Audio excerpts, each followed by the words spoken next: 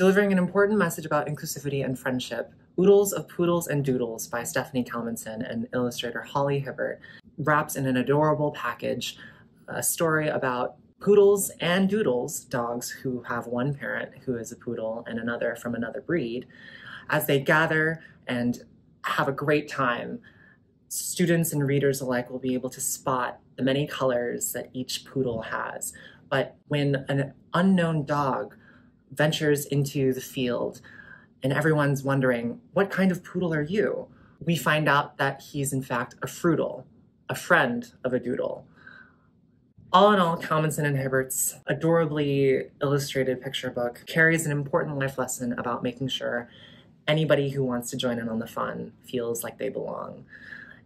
This great lesson is conveyed in a fun story about something we can all get behind, which is adorable, lovely, fun dogs.